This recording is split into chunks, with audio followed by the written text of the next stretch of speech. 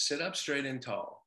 So yeah, you're trying to open, and we're trying to use the quiet part of our nervous system to help our lives day to day as we live with disability. That's what we're doing with this energy that comes when you quiet down. We're trying to utilize it and fold it into our experience of living with disability to actually ground us and improve the quality of our lives. This part of our nervous system that precedes our mind actually has more value than just helping us with disability. It's something that our culture is amazingly not having. So sit up straight and tall. You're centering, but by slowing down your mind, you're perhaps, by learning to let it go empty and not be afraid. People are afraid of the emptiness, so they're listening to other voices. And the other voices are looking for power. They're not looking out for our interests. Feel the room. Be more connected. Know that your spine and the awareness that I've always trying to pass on through yoga, the awareness through your midline is crucial to human survival. Not just this. This is proving to be very vulnerable. We're seeing it. So lower your center of gravity, lower your connection, get more connected to the earth.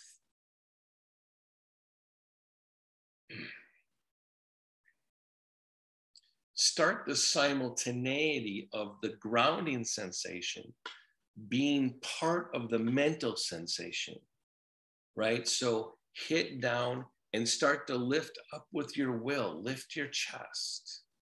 So you're simultaneously going towards the earth as your will is trying to fill the vessel. We're missing earth energy here, and that is so deep. We're like making bad environmental choices.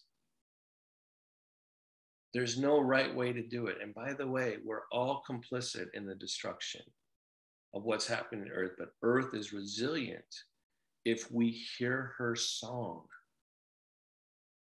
right? We gotta hear her song.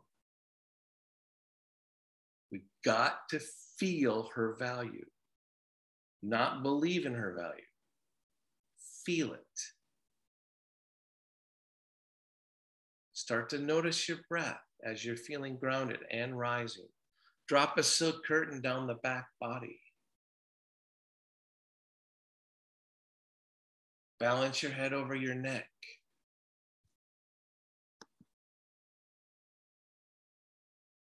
Keep the lips together, teeth slightly apart. Don't be afraid of your emptiness. Don't let someone take that away from you. It's yours, and it's the Earth's.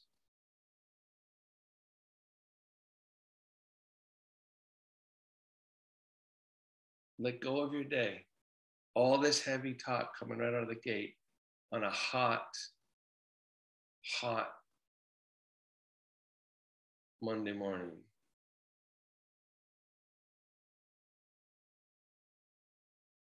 Feel the simplicity and the connectedness in your experience, your received experience of body.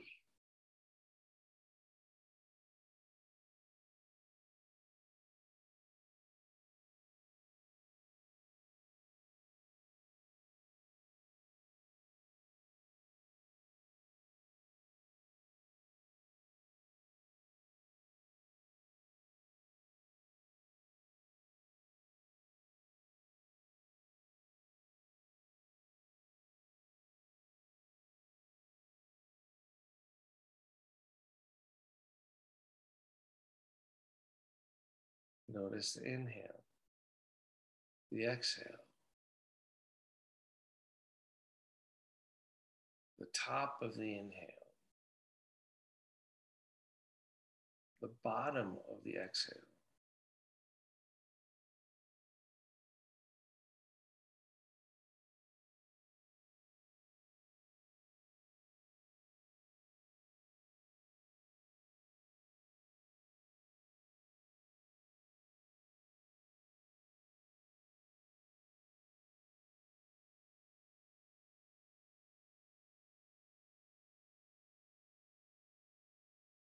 Keep the chest lifted.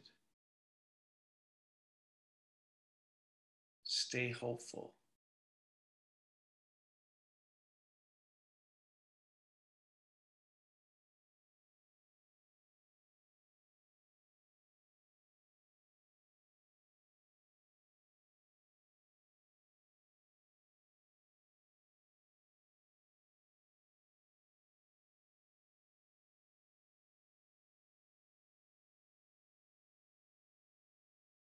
Good. And then release. Take your sternum up towards your chin down over your sternum.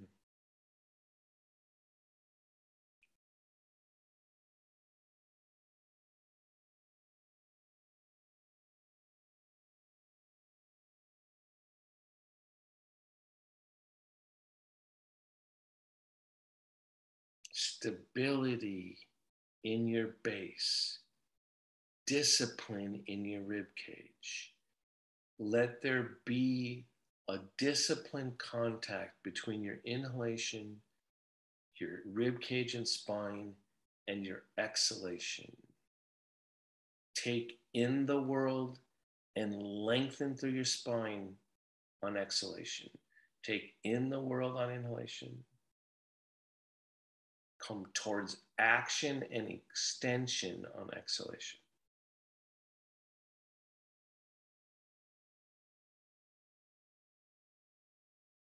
We're so damn lucky.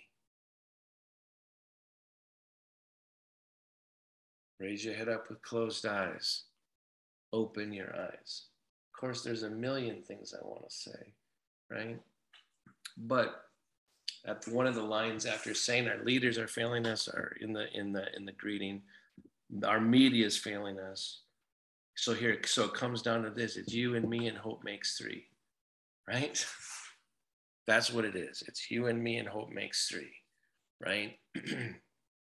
One of the things that I find really important about what's being passed down by yogis is that they're really interested in getting the ego, to dissolve, right? They're trying to get you to be less judgmental, not just morally, but like so you can feel the experience of connection, right? The experience of connection in its relationship to disconnection. It's not just connection. That's the sensation. And now, one of the things I've been thinking about this week and practicing is that my breath actually has all of it in it. In having the three parts, in having the activation of the inhalation, but then there's a pause at the top of the inhalation, an emptiness, right? And then the release and the willingness to be of service and action on exhalation, right? And then a pause at the bottom. We have both action and ceasing within our breath, right? And so the fact that there's three parts, one of my wonder thoughts this week has been the fact that breath has three parts in a way that includes the ceasing. There's the taking, there's the giving back, but there's also the perpetual ceasing in the background of your breath. So, and I've thought that about the last. So notice your inhalation and the movement of your exhalation. So I've said this to you before, your breath, the inhalation actually introduces movement. But the whole time, there's a ceasing behind the movement. And they're integrated. They're connected. Whether you're breathing through your mouth or your nose. So the real paradox that I think the yogis are trying to pass down is that it's the empty part that's the unchanging part. The stability strangely comes not from the movement of the inhalation and the exhalation. It comes from the ceasing that's incorporated in the breath. Stability is in the ceasing, not in the action. And you know, again, you don't have to think my words make sense. You know, it's your belief, but I'm telling you, I've found over and over is that when I'm striving and trying to do, I'm less connected than when I'm quieter. And the yogis are trying to get you to integrate both energies, the happening and the ceasing. All right. And it's in every pose. Right. So again, let's try to make this less heavy and start to use movement to be able to make it lighter. Right. Mind's going to think of the ceasing as terrifying, right? As actually something to avoid. And apparently we're willing to believe a whole bunch of fiction to avoid what's happening, right? So I'm moving around. I'm even going to dance a little bit, right? Because I want there to be lightness in me, not just heaviness. The ceasing does not have to be heavy. It's heavy for the mind, right? It's scary for the mind. The mind is only one expression of our consciousness. And then come forward. And, you know, I've been trying to tell you, the length in your low back, it really matters. The junction between your spine and your legs, one of the places where the core energy on an anatomical level disconnects is in the hip joints and the transition between the low back and the legs, right? And so you're trying to get that more awake. So if you notice, I've been teaching for a while now, trying to get you more aware of the crease between your legs and your spine. So if you think about what was happening last week or the last time I taught, I don't know if it was even last week, right?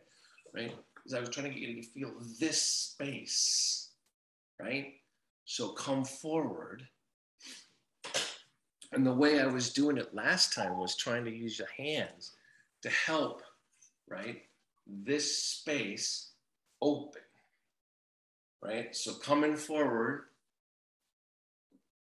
coming back, pushing on my legs, getting this space to open as the hope comes out of my chest, right? So and now I want you to lift up again, because remember, I want there to be lightness in the base of your spine, because it's the lightness and the hope that has to integrate with the earth, right? So I'm going back and forth trying to use movement to make my consciousness more awake. Again, side to side. I don't want this truth to just be heavy, right? I want it light. And so now I'm going to lean forward again, and I'm going to practice having space and lightness. As soon as I lean forward, I lose some of the connection, right? Maybe you don't. And one of the reasons why when you're leaning forward, I want you to extend from your inner groin to your inner knee down to your inner heel, is to keep the earth part of the action, right? And then lift. And so I also tell you to broaden across your sacrum and lift your chest. Because I'm trying to get, and then drop. Because I'm trying to get us to practice the relationship between the ceasing and the will. So now hit your sitting bones down, lift the chest. Now broaden across the sacrum, expand between the collarbones, lift the sternum up. As I lift my chest and feel hope, does anyone feel their legs more? I do. That'd be the earth part. Receive it. Help it lift your chest. Have it help it, you lift your chest. Good. And then I'm going to go back. And you thought you were just doing cat cow. You kidding me? You're not just doing cat cow. There's so much truth here. So you're convexing, right? Now lift again. Sun salutation. Think how much sun salutation is making your spine do. You're touching different worlds from the inside out. So I'm hitting down through my sitting bones. I'm lifting my chest. I'm broadening across the collarbones. I'm broadening between my shoulder blades. I'm broadening across my sacrum. I'm extending up through the core channel. I'm following it with my chin, my eyes, right? and then release. Has anyone ever seen those crazy yoga books? So when I was a little kid, my dad practiced some yoga from a really sensationalized bad book. I'm like 4 or 5 and I'm 56 now, right?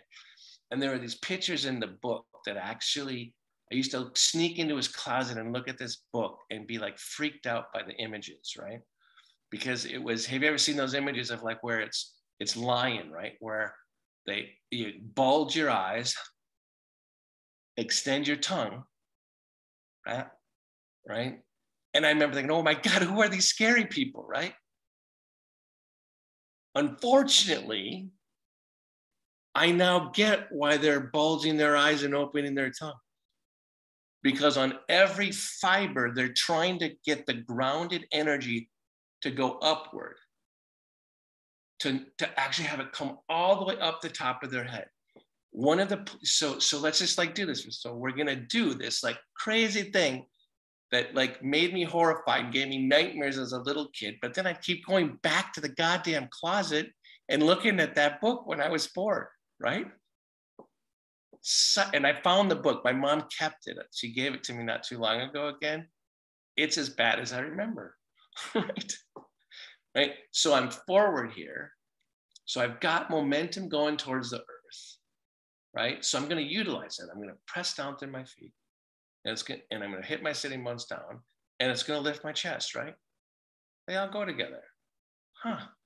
Shit, you mean that whole thing is unified? Yeah, that whole movement, it's got a lot of stuff in it, right? And I'm grounding my forearms on my desk. You do it on you could do it on your legs too. So now you're going to start to concave the back. Your chin is going to rise, but don't rush, don't shorten the back of your neck too much. So as you lift your chin, lengthen the back of your neck and lengthen the front of your neck, right? But hitting down to the sitting bones the whole time. Start to look up, drop the shoulder blades down, broaden between the shoulders. And now I'm going to continue. I'm going to open my eyeballs and my mouth and stick out my tongue, right?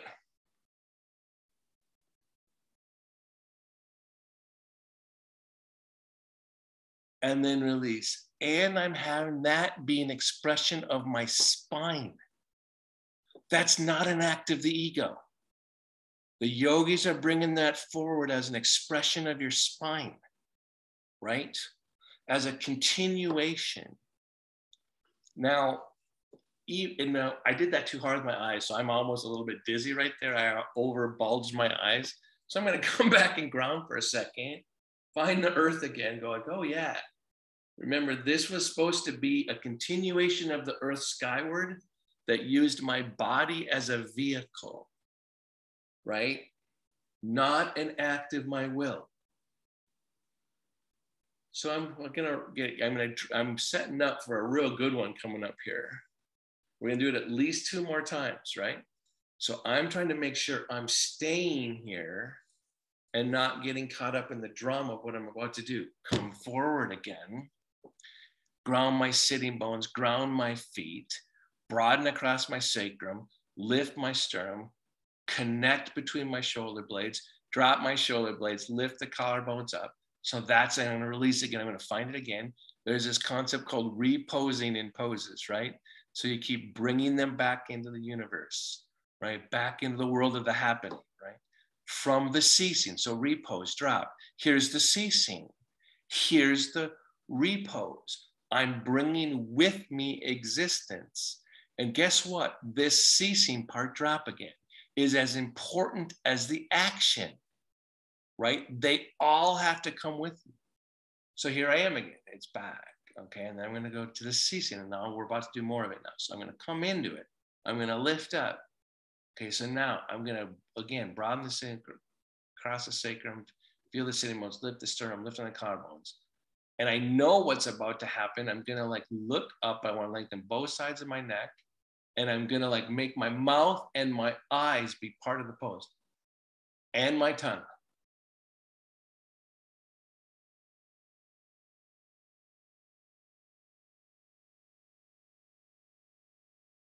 And then I'm gonna release. Does anyone notice that it was hard to breathe when you're bulging your eyes and singing out your tongue? Guess what? You're not supposed to breathe there. That's part of the retention. That's part of the ceasing, right? Which we're trying to fold into action in a yoga pose. You're trying to get the ceasing to be part of the movement. Huge breakthrough carried and passed down by the yogis. What we do with it, I don't know, right? So we're going to do that one more time, and then we're going to do it one more time again with something that blew my mind that I talked to you about a couple of weeks ago. So I'm going to ground, happen, down, up, right? I'm going to start to lift my chest, concave my back, lengthening the front and back of my neck, open my mouth, let my eyes go, right?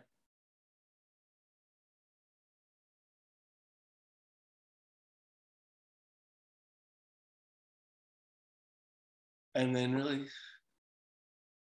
can you feel that hum get louder in me? I can. I'm going to sit back and try to appreciate it. Slow down time.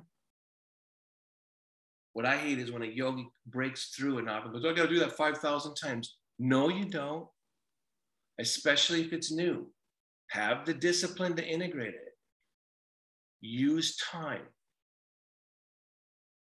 Gonna breathe a couple times.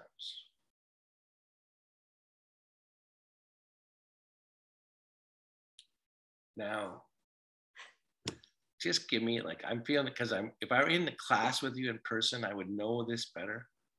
Thumbs up or thumb down. Is this too weird? Thumbs up if it's okay. Right? Are we good? Okay.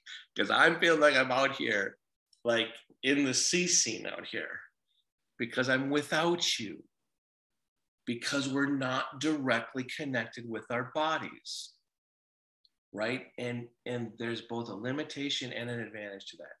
So now the final one that just I think is, I didn't realize this, and I've referenced this conversation with Richard Freeman before about the bandhas. And we're sitting outside a yoga journal eating lunch. He and his wife Mary, who's also a fantastic yogi, and we're talking.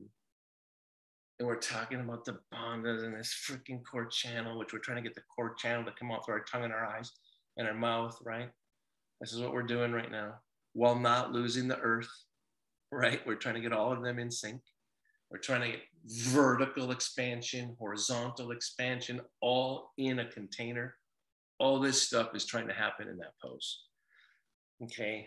And I can, when I, and I just don't do it right now, but when I bulge my eyes and open my tongue, because this is such an uncommon outward action, I end up being on the outside of that action too much. Like I feel it in my eyes and my tongue, because that's what's happening, right? So remember, I learned there's certain exchanges I've had in my yoga history that I keep processing, and that conversation with Richard Freeman is one of them. And he didn't even mean to be teaching me all he was teaching me, right? But that's how I am as a student. I listen and I take it and I apply it, right? So I know in this action, I never liked it as a little kid because it seemed like a monster, right? It seemed too outward and too weird. So in that conversation, he's talking to me about a class he's going to teach on inversions and the upper palate.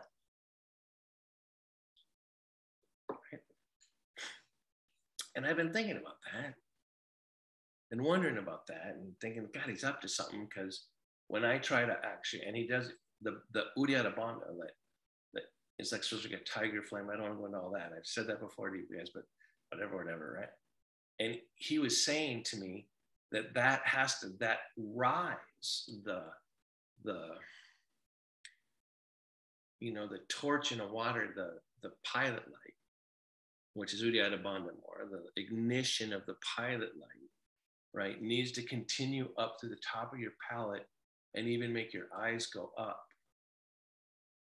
So when you're doing this and opening your eyes are actually reaching up into your head. But what I didn't realize, and why it seemed too scary and dramatic to me for so long, was that I wasn't doing it enough on the inside. And I realized his comment about the upper palate was really important. So on this last one, as we go through that whole thing we just did, right? When you start to go up, I want you to go inward enough to travel from the base of your spine through your upper palate. Have that be why your tongue comes out and why your eyes go out. What I realized is I was doing the eyes and the mouth and the tongue without the inner core of the upper palate, which he was trying to teach upside down. Okay, blows my mind. But if you teach the upper palate upside down, you're getting more earth in it. All right, so here we go. All this extra words, right? All this because we're trying to create stability in action, which is what our world sorely misses right now. We're not acting from stability.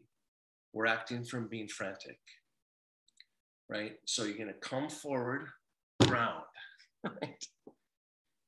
Find your sitting bones, find your feet. Find a connection to the earth from the inner groin to the inner knee down to the inner heel. Be in the ceasing in that sense of connection. Without the earth, the sky is meaningless. Okay, so for us at least. So I'm going to start the rise up through my spine, but I'm going to do it by hitting down through my sitting bones and broadening across my sacrum. Okay, and I'm going to catch that with the center of my chest, the place that I was saying hope.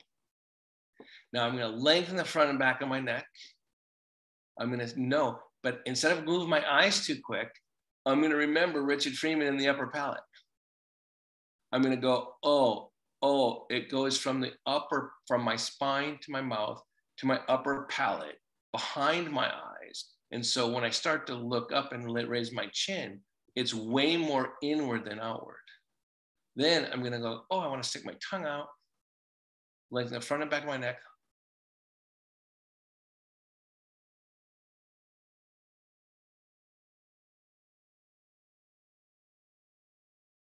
Not hold too long because I can't breathe there. Whew. Come out of it like a rush.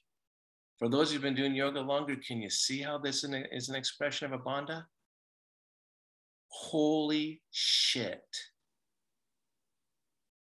What we just went through, and don't do this too much. This is deep freaking work in a pose. This ain't no fooling around. It's not a disco, right? By the way, I just heard a great interview with David Berman, so I had to bring the talking heads in there. Come on back, sit up straight and tall. I'm gonna make sure I don't get too freaking serious, right? I'm gonna make sure the lightness stays because I want the lightness, not just the heaviness, to be part of my final one, right? I'm trying to get all the actions here, get all the spaces. You know why? Asana is about activating mind and body to reveal connection to the universe, right? So I'm going to come into center. I'm going to feel the room because I know in that pose we're doing as a kind of a bandha continuation of upward facing dog, right? I'm going to make sure I stay connected. I'm not going to try to narrow my experience. I want all of me to come into this last one. I'm going to take a couple of breaths. And when I bring all of me, I'm less likely to be violent to myself in the pose. In other words, push it too far. But I have to have enough action to keep the pose disciplined. So you've got to figure out what that balance means in your world, right? In your body today, right? So I'm going back and forth because I know what I'm about to pop into, right? I'm about to make a spinal prayer or poem to the world around me, right? So one of the lines, I'm going to come back in the center. One of the lines that I've always thought was a little bit indulgently dramatic from B.K. Sangar, but I In moments like these, I can get what he's saying at a level that my mind usually doesn't allow. He says, my body is my temple. My asanas are my prayers. Now, whether you believe in praying or not, let that be stand in for the sacred part, right? That in my attempt to be connected, both to what's here and not here, movements of my body are the prayers, right? Okay, so I'm going to sit quietly for a second. So this is what all this blabbing and then this whole class has been for this one. So I'm going to get centered. I'm going to slow down time. I'm not slowing down time to grip a pose that's coming harder. I'm slowing down time so all of me stays in the pose. I'm going to come forward. Find the earth. So I've got grounding here. Right away, I'm feeling the bottoms of my feet and my sitting bones. Not back bending yet. I'm making sure as I ground from the inner groin, the inner knee to the inner heel, and I spread my sacrum, that already naturally lifts my sternum. Then I'm going to give it direction by hitting down through my sitting bones and more actively lifting my chest, right? Then I'm going to repose because that's a lot. Now I'm going to come through again. So like, remember, awareness and movement is like a wave. So here I'm starting it again. I'm going to lift my sternum, keep my legs grounded. And now, knowing that I want to go from my upper palate to the backs of my eyes, I'm starting that as I lengthen my neck and start to look up. From the upper palate, my eyes go up, and now the tongue, the speech comes out of my mouth.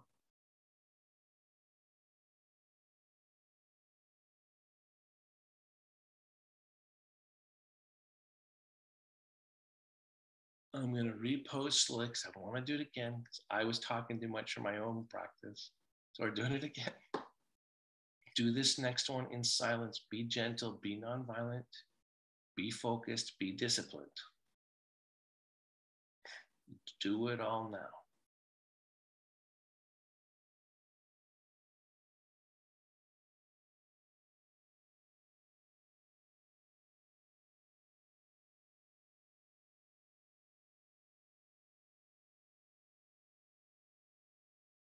And then release.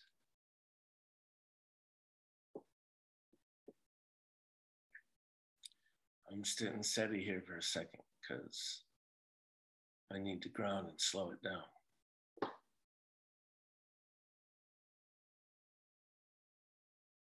I'm letting the exhale power my engines down.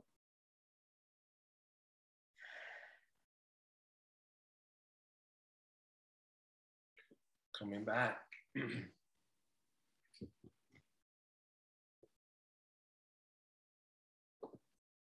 Before we make it too light, I want to twist a little bit. Inhale, take the arm up. Exhale, bring it over. Take the other. Everything matters. That pose that we just did is in everything we do right now. So without making the eyes go dramatic and the tongue to pop out, feel your sitting bones and how you connect it upward. Let that be here as you inhale, lift up, exhale, revolve. Don't force anything. Don't bulge your eyes, but know that that continuation of your spine is still here as long as it stays with the earth going down. Good, and then come on back to the center.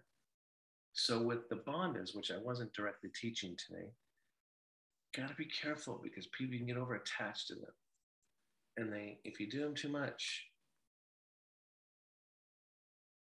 go a little nutty.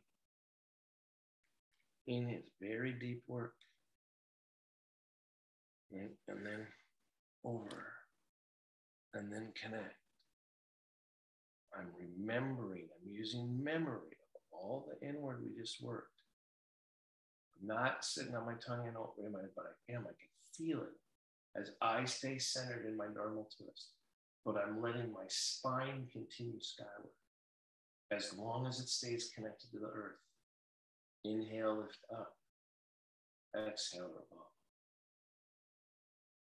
Good. And then come on back to center.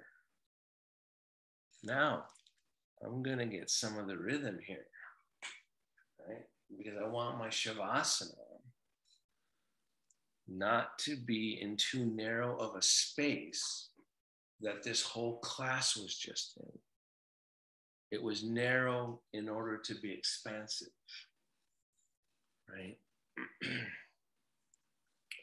So I'm getting light. I don't have to take myself so freaking seriously, right? Which is my problem lately, by the way. Feeling a little serious about what the hell is going on. I almost dropped an F-bomb there, by the way. Have to warn you. I'm taking my legs wide because I want to just like feel some openness here, right? Because I'm about to do Shavasana. And guess what? I need this Shavasana to be super nourishing. So I'm doing all these things I know to set up. Do what you need to do to get the lightness to actually receive, right? So as you're feeling lighter, doesn't violence seem way harder to do, right? So I'm going to practice some symmetry. Feel both my sitting bones, both my heels, both my shoulder blades, both sides between my neck and my ear. I'm going to balance my head over my neck. I'm going to integrate with the room. I'm going to stay sturdy to integrate with what surrounds me. This is an experience. It's not a belief. Stay connected.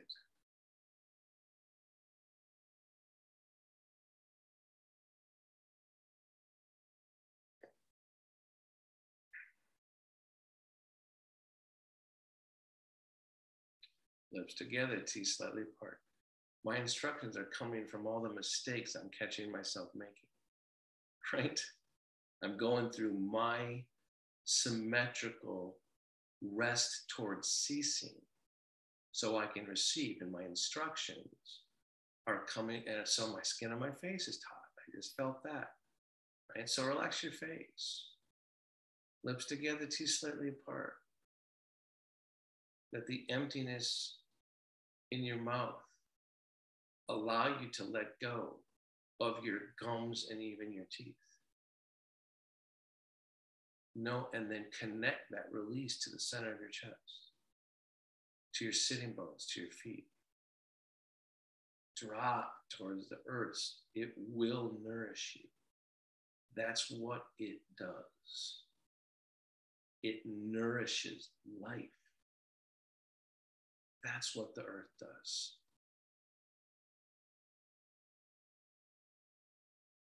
It creates the conditions for our living.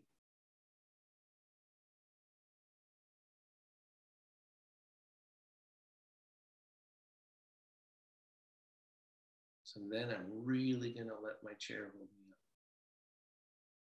I'm going to switch my position a little bit.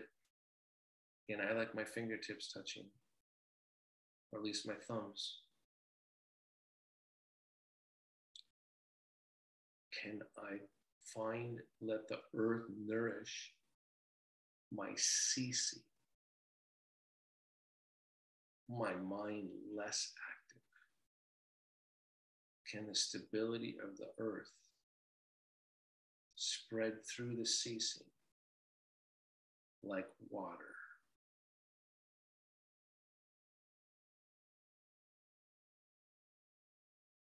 Thank God for water.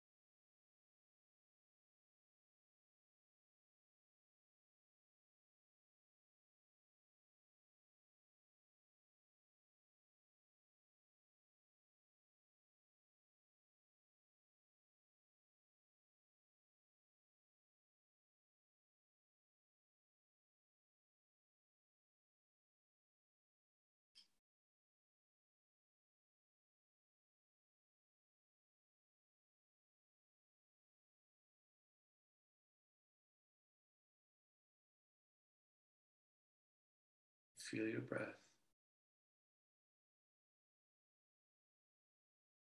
Don't change it.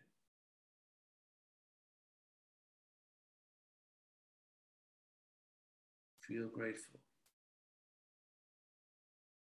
like pinning through your body. Notice your breath.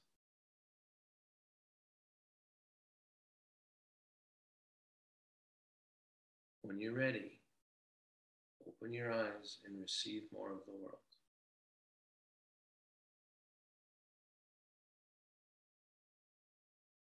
With your eyes open, nothing has changed and everything has changed.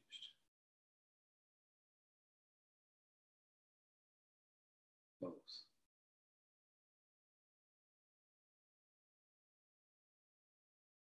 We're shutting our eyes because we're afraid.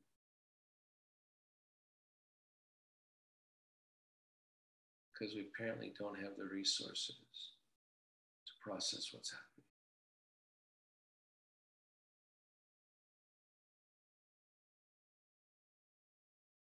This isn't a question of knowledge. It's not like we're not smart enough. So we don't feel stable enough.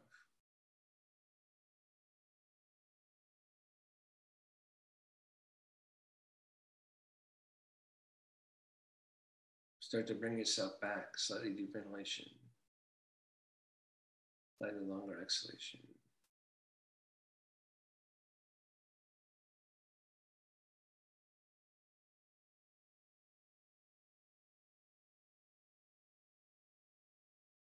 So for me, I've come to the place where I don't want to be some self-righteous activist, right? But I don't want to be afraid of saying some of the things that were made uncomfortable now by. I hope I haven't offended anyone with what I've laid out, because my aim is to get us beyond where we have to share beliefs, or get to before we have to share beliefs, right? So that's why you're centering,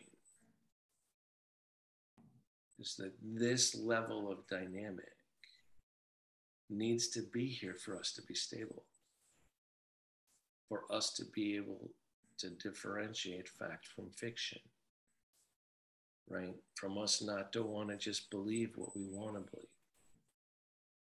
Yeah, I get having a loss of faith in democracy in the United States. I totally feel that. I'm not going to let it make me breathe a fiction, believe a fiction of that the election was stolen, for example. But I get being disenchanted with our leaders. Common ground, right? All right, everybody.